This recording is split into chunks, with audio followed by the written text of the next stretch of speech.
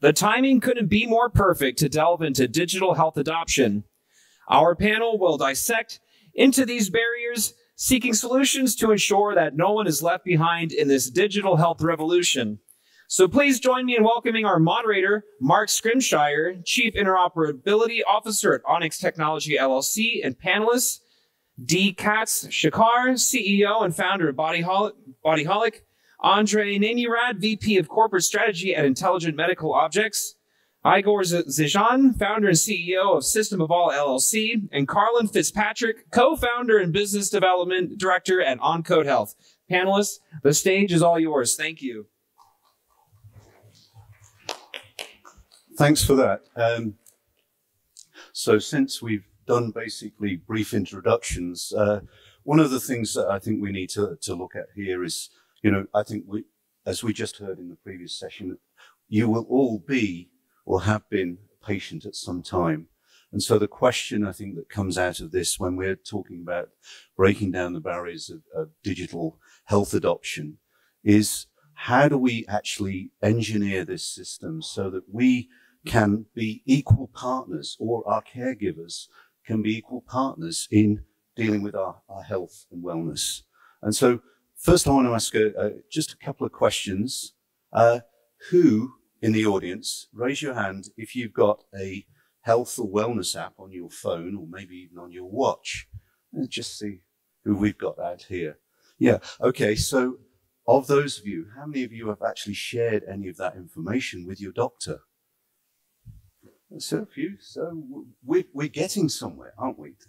So healthcare is a really broad subject. In the US here, it's 17, 18% of the economy. And so it covers a lot of areas. So for each of my colleagues here on the panel, I'd like you to just basically give us the perspective that you are coming from when we talk about digital health adoption. So maybe just take a minute or two just to give your perspective on where you're coming from. So Di, maybe if you want us to... Oh, there we go. Maybe that won't work, or we'll switch again. Okay, thank you so much. First of all, I want to say just a word about where I actually come from. I flew over here yesterday from Israel, which is a country that is very, very, the healthcare is very much based on digital healthcare, and it's a very strong HMO system. And from my perspective, and I'm very aware of what's happening in Europe in different spaces and also in the States, and it's very different from what I'm used to and what I see on a regular basis. But the thing that I am concerned about most as a public health promoter and professional is the accessibility, not only for the patient, but also the digital orientation and accessibility for the provider, because not all the doctors are actually comfortable yet with the digital healthcare. So I want to keep it short, and we're going to move on. Great. Test. Okay. My experience, Andrei, Naeymi-Rad, VP Corporate Strategy with Intelligent Medical Objects. We've been in the industry working on foundational clinical content for the vast majority of healthcare. So as docs are documenting at the point of care, how do you define a patient's diagnoses or a procedure? And then we keep all that content up to date behind the scenes for 98% of the US healthcare market. So we have a unique understanding of how different software applications and digital software tools that clinicians, coders, billers, payers, plans, CROs, life science organizations use to leverage better insights into patient lives. And I think the big challenges that we see are probably twofold, just to keep this short. One is a preponderance and a focus on what is the minimum viable deployment of a solution to meet a technological need. And a lot of times a minimum viable deployment only adheres to maybe 70%, 80% accuracy to meet the governing requirements of what you're trying to accomplish. And as we all know in healthcare, if you're only 80% accurate, you're probably not doing that for the vast majority of your population. And that's a problem. And then secondly, because a lot of these applications are based upon software engineers working in collaboration with clinicians, it was very interesting on the last panel. You might do everything within a a software ecosystem in our software box, and then as soon as you deploy it into finality with the organization, you have a hard time actually going live because data might be different at an organization to organization. So having that not only minimum viable challenge, but also dealing with clinical viability of its deployment methodologies is a challenge in digital adoption that we see industry-wide. So, Igor, what's your perspective on this? Well, I believe that everyone is trying to somehow regulate their information in the best possible manner, because we are all facing the same difficulties. We have seen as well, let's say, not only in healthcare industry, we have seen as well the airlines, social media platforms everywhere. So, but healthcare is really sensitive. Why? Because we have their really sensitive information about us. It means what exactly is happening with our health, with our state, with our plans, record about the plan, about the health, about everything what we are. Now, if we are taking the entire healthcare system into consideration, so what we are doing, let's say that I introduce myself, my name is Igor Zijan, I'm founder and I'm actually creator of the company System of All as well. And we are working in probably one of the biggest high-tech revolutions ever. It means bringing the brainwave technology to the market. Probably you have all already heard about government conspiracy stories or about devices reading brain, etc. So this was like a big polemic. Is this possible or not? So what is happening now, let's say in the last few years, we are bringing those devices to the market in the form of the prostheses, of gaming consoles, etc. But you have so less information in the market what this actually means. It means we have let's say we have the so-called the prostheses, arm prostheses, leg prostheses, which have implemented the brainwave computers in the models. They are taking data out from our brain, bringing as well data back to our brain, which is showing to us that we can actually segregate the algorithm from show its functionality on the computer, and we read actually what is happening with our brain. Now, the biggest problem is how to protect this data, because of course in 80s this was easier. Why? Because who had computers in 80s? Those were governments. We know if there was something wrong, we somehow blame the government. We somehow deal with these problems. Now today this is a little bit more difficult because we have 8 billion people, population grew to 8 billion. We have all smart devices, we have all smartphones. We have all so capable technology at home that almost everyone can access this technology as well to their home basement, even for entrepreneurship development.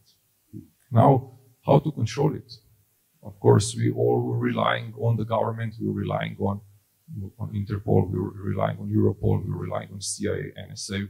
We somehow rely that if anything happens, that this is somehow, okay, it's a government decision, or we trust the government makes the right decision.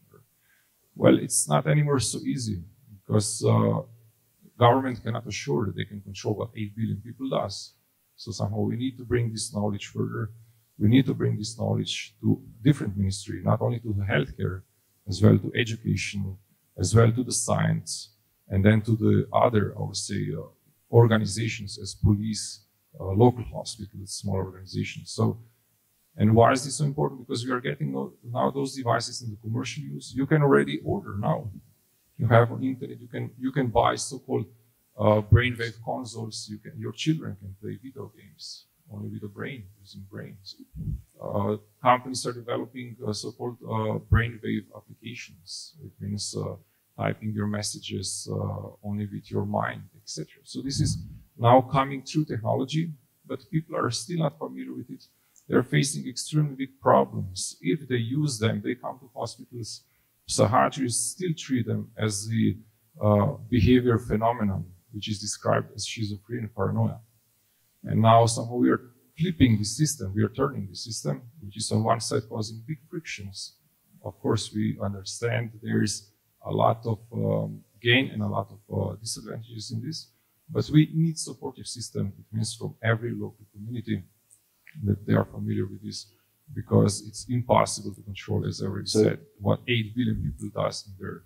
So Igor, I think you're coming very much from the policy and regulatory framework, but How about Carlon? You've come over from the UK. What's your perspective on digital health and what it means to you?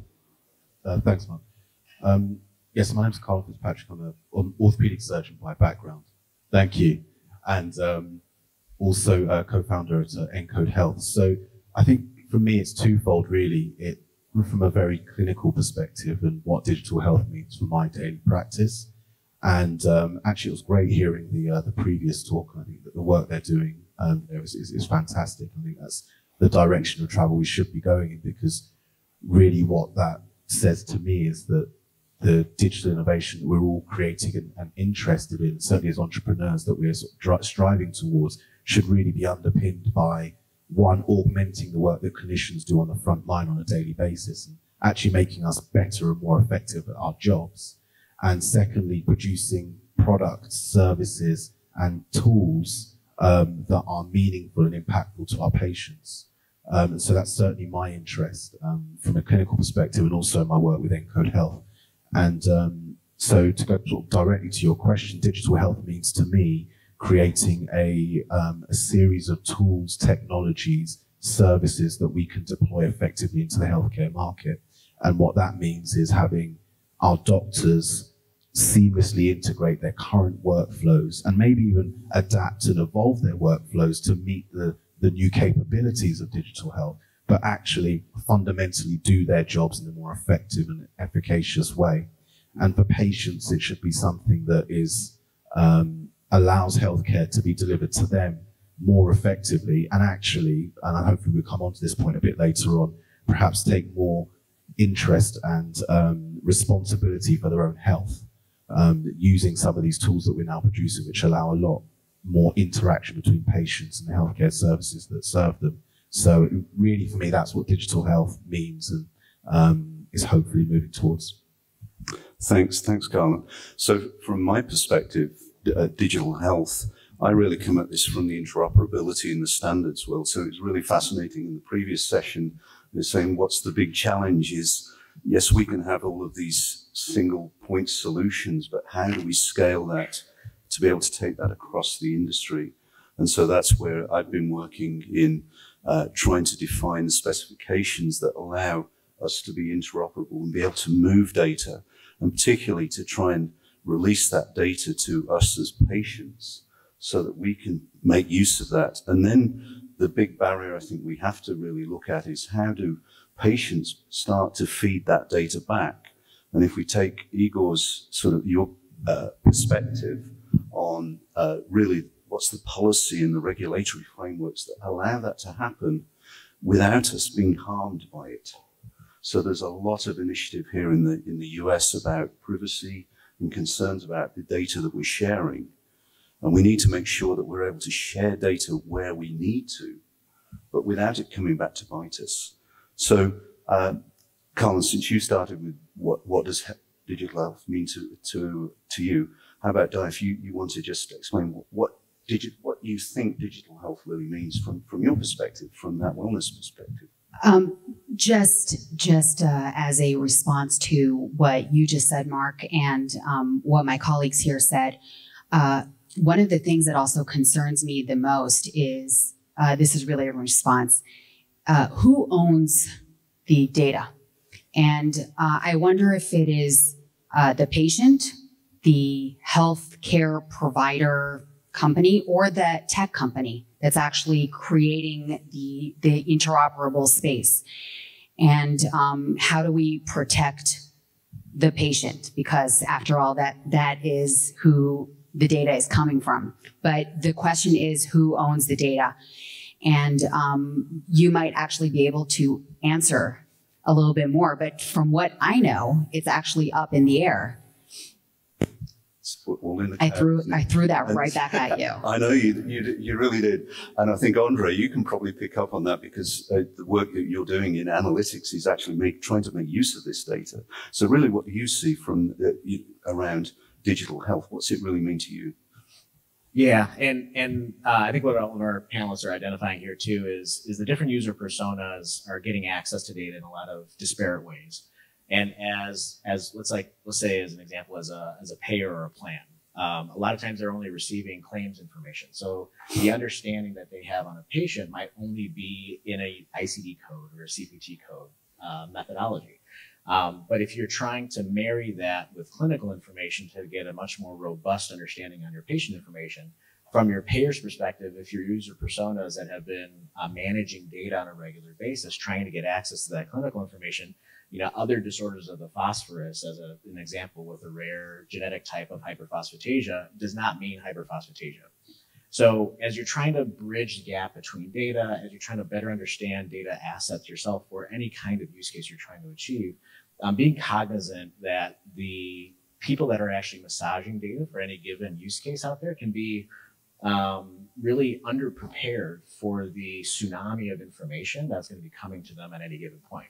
And if your end goal is trying to achieve patient engagement solutions for care coordination out into the field, or if you're trying to say like, hey, you're Cleveland Clinic and you wanted to spin up a new organization within Australia, but you've now set up a brick and mortar building in the UAE and the UK, as well as in Cleveland Clinic itself, home base in the United States, understanding local dialects, understanding local operations, and bringing that into the whole healthcare ecosystem so you can understand your patient population as a whole and take action on that.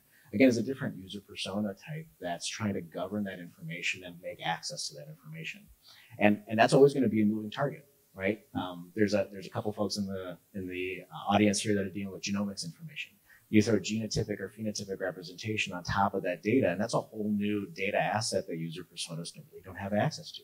So how do you make that digitized into a format that a software engineer fresh out of college, probably 25, going from UCLA, can actually better understand that, especially when you have a geneticist breathing over their shoulders to make sure that the success of that data is achieving a goal that they're trying to accomplish. It's a moving target. So when you really think about digitization and get back into the challenge that I've seen in the marketplace, a lot of organizations only adhere to the minimum acceptance criteria of success. And that has been problematic for care, especially in rare disorder types, and especially in pediatric use cases too. But it's an industry-wide problem, and something that I think we first need to be cognizant of, and making sure that we trust the access to that information and trust through some sort of governance or operation, the data ecosystem is dirty, and take action to clean it. So there's some great points there. So I was actually on a webinar last week, and one of my colleagues said they used the term malicious compliance, which is when we were talking about patient access to data, there's been a lot of initiatives in the US. There's been regulations by CMS where they're basically saying you must release data to your members if you're a health plan. And many plans have done this, but they've not promoted it to their patients. They've not recruited apps to come in and be able to get that data that their members can use. And so I think we've really got to move past this. And I think one of the key things, and it was said in one of the panel sessions yesterday, it's really about trust. When I was working at CMS and building the Blue Button 2 API, trust was job one. And it really worked from a number of perspectives. One is we didn't want to have the administrator having to go and sit in front of Congress to explain why something went wrong. But we also wanted the patients, the beneficiaries, to be able to trust that we were doing the right thing in making the data available and trying to encourage the right sort of apps to come forward that they could choose to use. So, Igor, from that sort of policy perspective, what do you see as, really where we're trying to get to with digital health? What's it mean to you? So the policy perspective is, I would say, is one of the basics. If we don't have policies, we don't have, I would say, any control. So if you imagine how society was built, one of the basics of society is a law, or if we don't have a law, then we have a mess. So what is the best control in any organization? It's a policy which is following the law, and policy which is following the regulation. Otherwise, I mean, a lot of things are based on trust, but I think trust is between us, or trust is between organizations, trust is between good clients, but we don't see what is happening external from our environments. We have a lot of people that have different interests. So they can violate those policies. We don't know with what kind of proposals. And we do not care with what kind of proposals. It means once when policy is violated, when crime is done, and that's why we are doing exactly what we are doing. It's easy because let's say what is traceable, then we can it's actually happening with this. We can prove things, we can prosecute things, we can, I would say, somehow compare what is happening between us and our competitors, what is happening with our clients. Now, problem is if policies do not exist, because it means that no one is tracing actually what is happening, and this is coming to the mistakes as well in organizations. So let's say our work is more based, I mean, we are working on macro and on micro, I would say, strategies. Our micros are more based on our own internal developments, and which are probably one of the most specific models and examples as well for the external forms, let's say how the policy should work and etc. But we are probably one of the first companies, we are actually the first company on the planet we actually to move this policy. We successfully actually implemented the law in the United States of America, now recognizing technological abuses, so people are not anymore treated with behavior phenomena. We have also new technological policies, we have new regulation, and now we are somehow working behind the companies. We are actually pushing governments forward. We are pushing European Parliament, European Commission. So we are actually working on a big mess.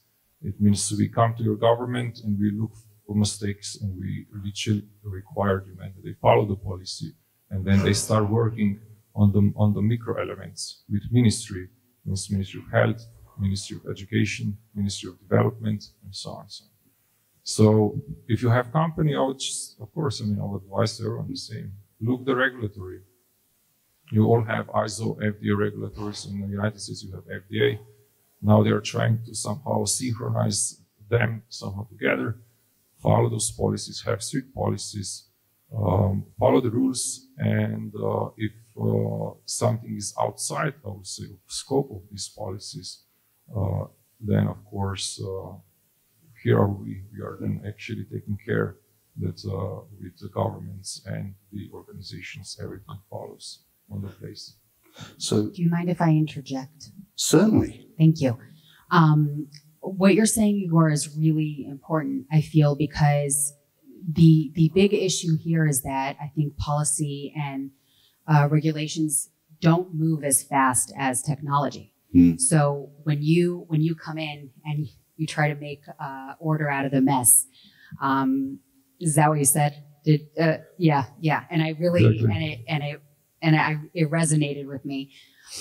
It's very important. I think policy and regulations have to have people backing it up who are as fast as, if not faster, as the tech companies. We've seen some really interesting things going on here in the US. So if you take the example of the CMS interoperability and patient access rule, so that was passed a couple of years ago. They're now working on this prior authorization rule. And what's been required is that there's industry groups, so HL7 has been developing implementation guides that say, this is how you should do this, in this case, prior authorization, because to the point from the previous session, unless we all do it the same way, you do not have interoperability and you cannot share data. Everything becomes a point solution. It doesn't scale. So the interesting thing there is how industry groups are having to get together to create those specifications so that the regulators can point at something for you to be able to implement as a technologist. And that's been a really interesting dynamic when you're seeing politicians creating the legislation, the departments then creating the regulations to enforce the legislation, and the technologists like ourselves then actually trying to implement this in a way that we can actually share data. So let's move, since we're going in the cycle. Carlon, why don't you pick up the next question? I'm going to ask two questions, right, based on really the title of this session. This next one is really, what do you see as the barriers to digital health adoption. And then we can talk about, we'll do the second, probably final round of what are we each trying to do to really break down those barriers. So Carlon, maybe if you want to take it away with really what you see as the barriers that we're really trying to get. And it's interesting, each of us really bring a different perspective. It's a fascinating panel. Yeah, I mean, I think coming from that different perspective, firstly, I'm from a UK health system, which fundamentally works differently to the way it does here. And so we have a very unique set of barriers to digital health. The first being actually just the way we're resourced and actually the incentives for changing and updating clinical practice.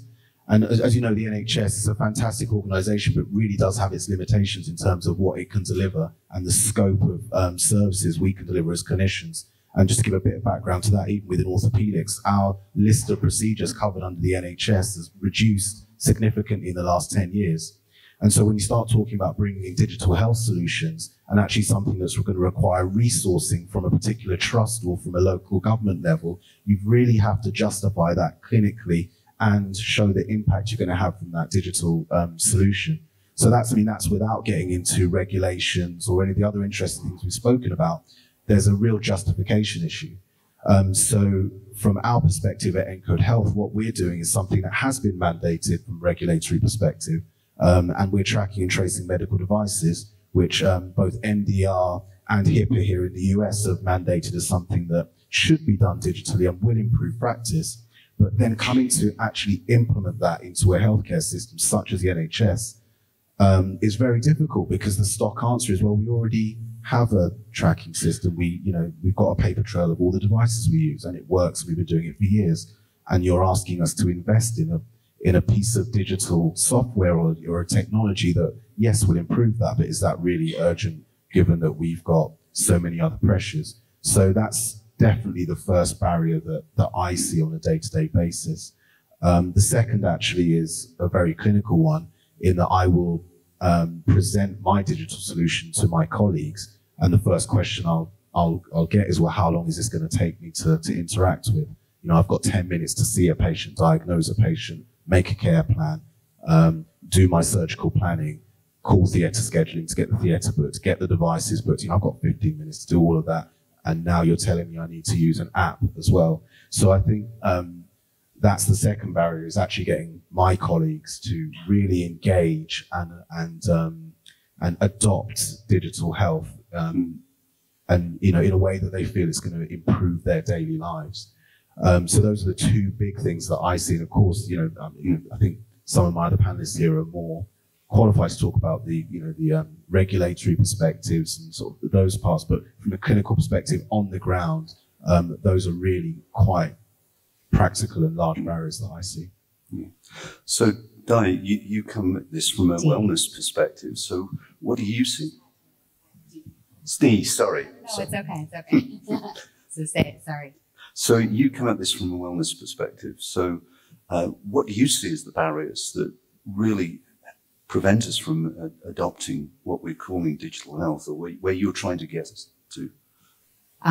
My hands-on experience is the education, where in Israel specifically, there is an entire Ethiopian community. There's a Russian community that doesn't speak Hebrew or English and doesn't have any understanding. Not everybody, especially not the young generation or the older generation. The digital health system, and like I said, that's the way the HMO works in Israel, is completely foreign to them. And not only that, digital health can be such an empowering thing for a patient, but for these specific people, it's actually intimidating. So I think in that perspective, and this also applies to the States, and it applies to Europe and everywhere, because socioeconomic status is a big issue here. And there are many, many, many people who just will not deal with their health because the digital health space is intimidating to them. And that's where we are right now. That's what is taking over the healthcare system. And I think education has to be absolutely at the top of our priority, because I feel that it's a matter of life and death. It's teaching people how to work with digital healthcare can save their lives. That's one. And then also from the provider's perspective, like I mentioned before, there are healthcare providers, and mostly from the older generation, who are excellent physicians, don't really want to deal with the digital health space. And also there, it's a matter of education, and they absolutely have the capability, and it's also a matter of empowering these people. So, Andrei, what do you see as the barriers that are preventing achieving what you see as, digital health?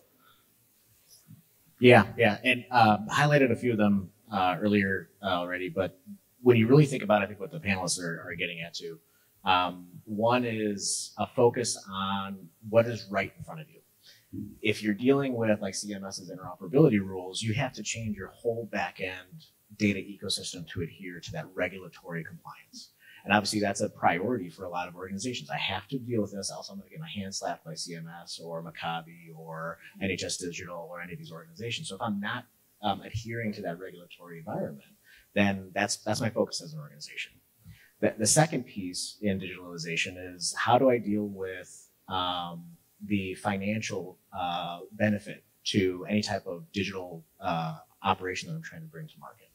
And I think the point, Doctor, you're trying to bring up is, if I'm trying to do change management for my clinical organization, I have to take in the total cost of ownership of what that digital product will be to the organization. And it's not just the underlying license. It's the implementation of that solution as well as the change management to bring that to market.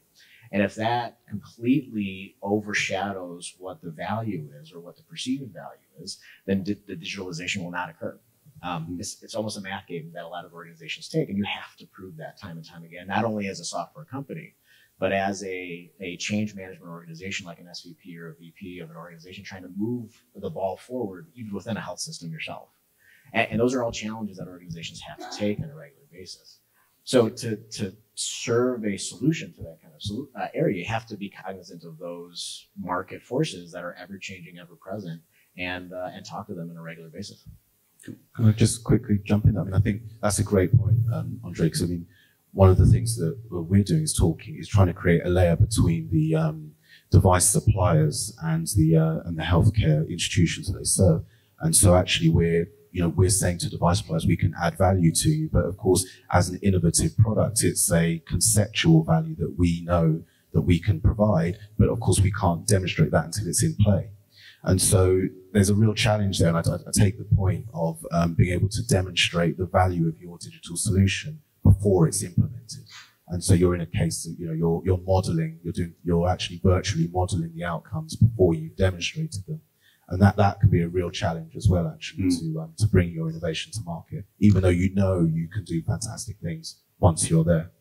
So, Igor, what do you see as the barriers that we've really got to try and address? So as you mentioned, it's such a nice dynamic, because we have like organizational point of view, we have as well from our side, we have legislation point of view. So the biggest challenge is the dynamic actually in the field, because there is so many different models which are developing, or so many great ideas and so many good innovations. And then we need regulatory which can follow all those innovations.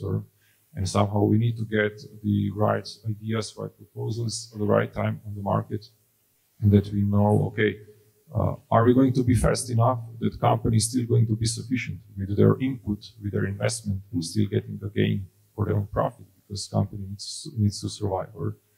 And now postponing those processes that someone invests into his patent and the process, $1 billion, and then he's waiting 10 years on legislation, it's really too long. So the big problem is corruption, because let's say I see exactly what is happening as well around the Senate, around the European Parliament, around the European Commission.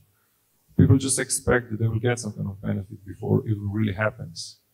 And this is a really big problem. It means legislation should happen faster. It means there should be proposals, there should be transparency of the happening in some kind of, I would say, visual data, I would say software, where organizations, or let's say the so-called the government organizations, they can see what changes are happening instantly, and then they can, I would say, update the policies at the right time.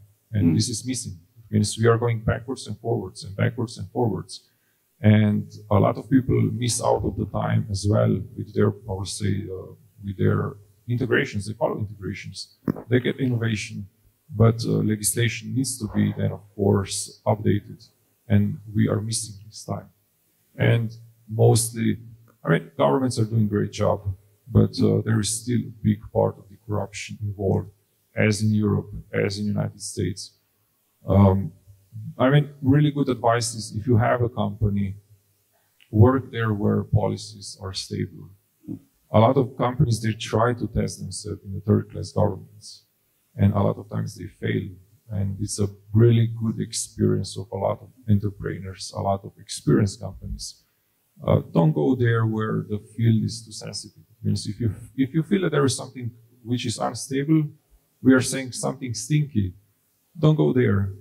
Probably you're not going to do anything better as a lot of people before you did. Or so if policies are not on the place, you will need to waste a lot of money with different kind of, I would say, governmental procedures which are delayed, and probably you're going to be turned over the same process many times before they will try to follow the policy, which for now they are coming. I would say two basics are Washington, D.C. and Brussels, which are for the European Union. And so this is where we are somehow segregating ISO standards with help of the Iceland, Netherlands, and as well the Washington, D.C. Okay, so I'm going to give the audience fair warning. We are going to have time for questions, hopefully. So just think about what you might want to ask this great panel. I think there's a couple of themes coming out before I pass to each of you to say, you know, what are you doing to try and break down these barriers and really drive things forward? I think what we're hearing is there needs to be sort of lightweight regulation.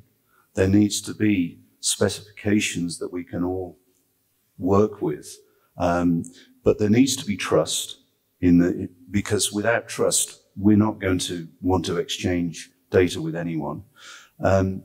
And you know, I go back to times I spent with health plans, and if you translate that into what's on your smartphone, I challenge you to go and look at anybody else's phone and see what apps they have on their front page. Every one of us, I bet, is different.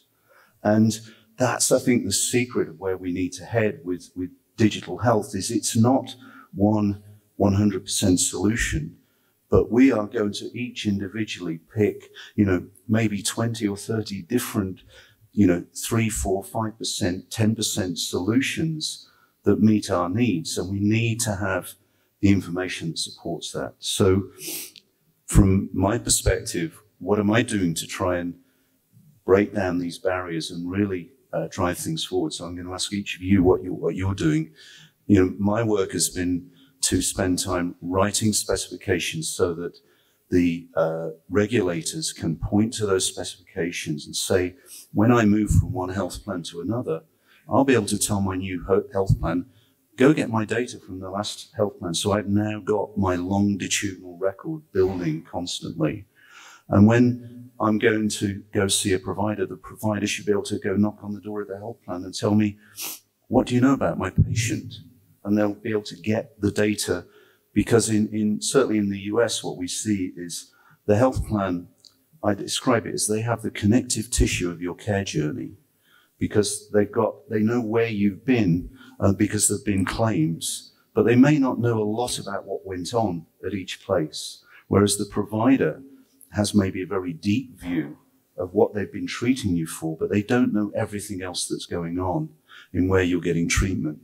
Particular problems with, like, the Veterans Administration, where there's veterans being treated by the VA, but also out in the private sector, and they don't necessarily know what's going on. So I'm working on interoperability, trying to help providers, payers be able to create these interfaces so they can share data in a consistent manner. So why don't we run down the panel? So Di, what are you doing to really make this happen? Like I talked about earlier, that education is more my forte, and my goal is to decrease health disparities. So going to different populations, teaching them how to use, specifically in Israel, the apps, how to reach out. And I think in general, and this is not specifically to my area, but I think in general, education and empowering the younger generation to actually go and teach their elders is one of the strongest ways to make a difference in that. And the other thing is, and this I'm not doing anything about, but the health disparity issue is the one that is closest to my heart. And the financial barrier is a huge barrier in the digital health space, because digital health costs a lot of money. And I think there has to be some kind of subsidy. So I'm just putting that out there as someone who doesn't live in the States.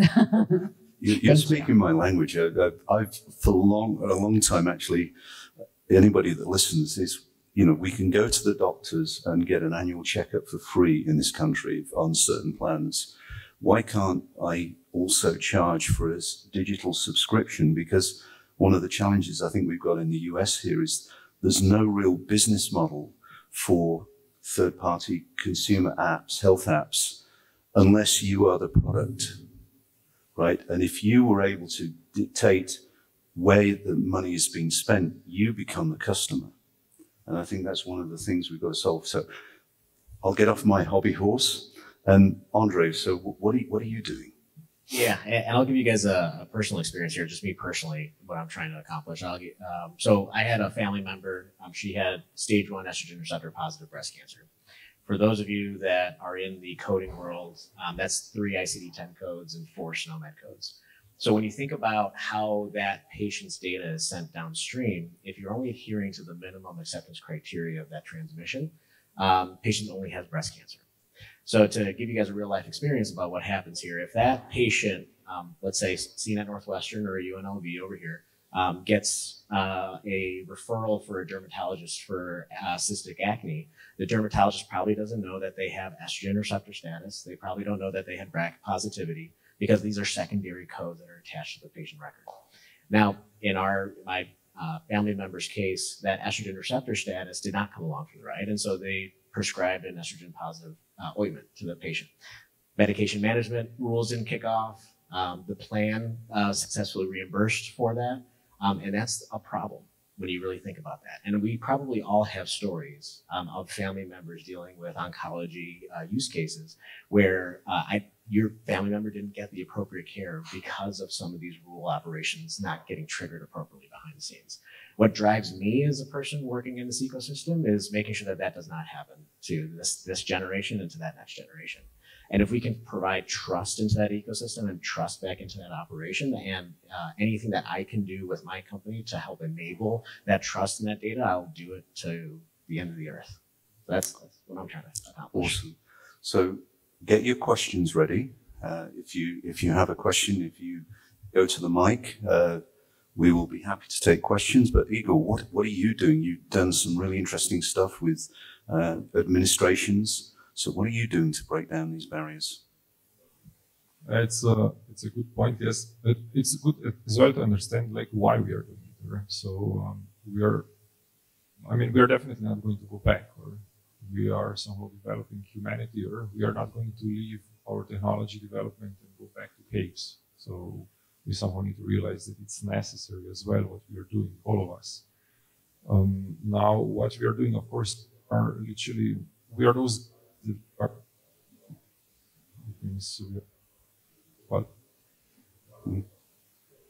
We are bothering government organizations. I would say critical points that they are missing, and we are literally working a lot. We are trying to do this gentle, politic-wise. We are trying to do this policy-wise.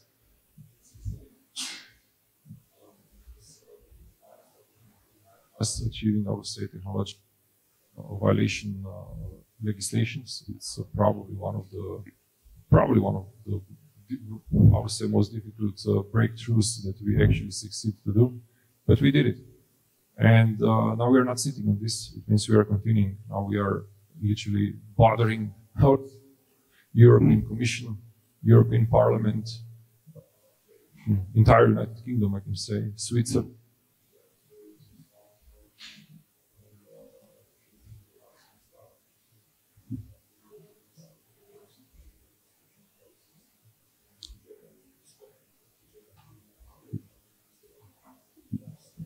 I think your mic is...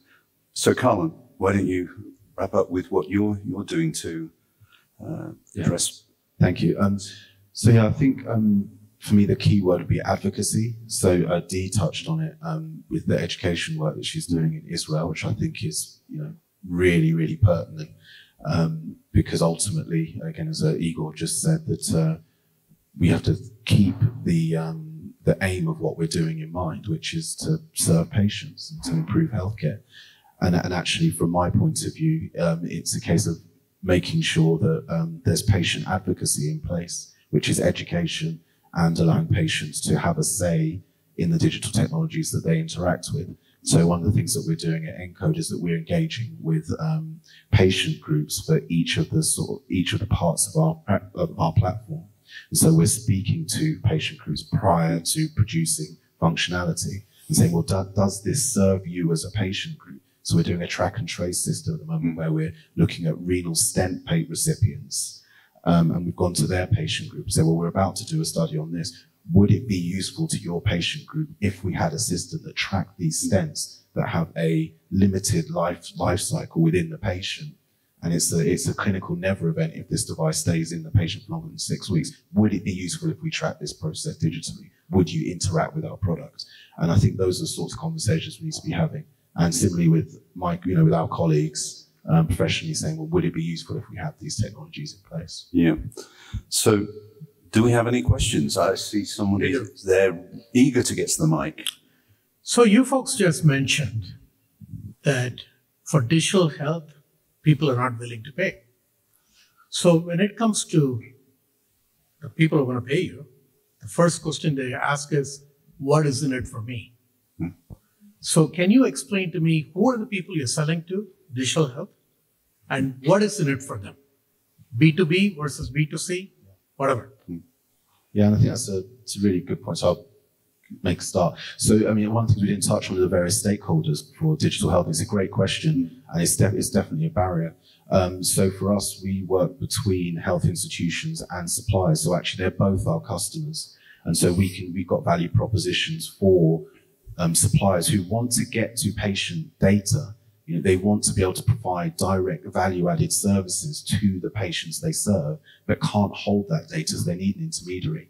And equally, everything's competitive. So the device space is very competitive. So companies can't give away price anymore. They have to start giving away value. And so if we are a conduit to giving value to patients, we can charge for that service. Similarly, the data that we've all been talking about has a massive value to both healthcare institutions, governments, and suppliers. So there's an intrinsic value to that data we hold. So there are multiple revenue streams without having to charge the patient themselves, which I agree is an expectation. Patients don't want to pay for these services, which I think is fair, but there are multiple revenue streams. I agree. I mean, in the overall, what is there for you? It's a quality of life, or it means if we improve legislation, we bring the quality to society. This improves yours, not only your organization. This improves your life quality, your family quality, your health. It means there is a lot of improvements in this. And every model described brings also some innovation as well to the policies. And policies are readable. They bring out new innovation, new challenge. New challenge brings out new idea. New idea brings out new opportunities, how to improve something. But don't forget, there is a new place for improvement. This is well a new place for abusement. So you need both sides. You need smart people, but you need as well precise people. You need as well really strict people. It means technology is so great. It's a great fun, but it's as well really big responsibility. I think one of the things when you say we're not willing to pay as patients or consumers, I think it's the case of we're maybe not willing to pay out of our net take-home pay, but in the UK, we're paying with our taxes. In the US, we're paying through our healthcare, which, we're contributing to our employers' plans or whatever. So we are paying somewhere. The question is, where can we extract the value, and how do we avoid being the product so that our data is being sold and used for value, and we don't really extract the value? I think we've got probably 1 minute before we get the hook. So another question? Okay. I have one question that I've sort of faced in the work that I've done has been how you develop buy-in from the providers, the people actually providing the services. And one thing that I think I've learned is start with what they want, no matter how inane it is. Because starting where they go builds the trust that then they want to develop the things you want. I'd like to hear some of your experiences on. The other one is another one is a question on personal buy-in, because I've been a patient of digital, and I found it very difficult to develop the personal routine to have the time to do the entries. And if I had that trouble, I can imagine others need help for it, and I at least worked my way through it. So those two, and then the third one is how you deal with provider overload of all the different alerts coming from different places. Anyone want to take that? Yeah, I can take it. So I'm going to answer your last question first, because I think it's the most important of provider buy-in. If you're creating a change management operation to do a new decision support workflow for prior auth, right? You shouldn't be overburdening the clinician in multiple statuses of documentation to achieve a goal, and that is the cornerstone of successful physician buy-in. You can't overart and force the doc, as an example with prior auth, to document the same ICD-10 code 5 times in the same workflow. It just doesn't make sense. So obviously the practical application of physician workflow to not overburden them is literally the key cornerstone. Second to that, as long as you're enabling them with what the clinician has been used to in their own care, will also get clinician buy-in. We heard it in the last presentation too about Dragon's ambient experience. The clinician wants to talk with the physician, with the patient, and have all the documentation work behind them. They shouldn't be spending an hour with the patient and 3 hours in documentation to achieve that kind of goal. Addressing physician burden, but doing that in a digital operation that's efficient within the workflow always aligns to physician adoption. And then third point is, obviously, if it means more money to the organization or more money into the doc's pocket, then that's wholeheartedly an accelerator for physician adoption, because obviously for every dollar that they put into workforce or FTE operations, they should be getting 3 to 10 back in actual quantifiable ROI. And we as an organization dealing with software applications should be able to position that appropriately. So with that, thank you very much. Thanks to my fellow panelists. Hope you enjoyed this session. We are getting the hook, so thank you. You can always catch us over lunch or through the rest of the conference. Thank you very much.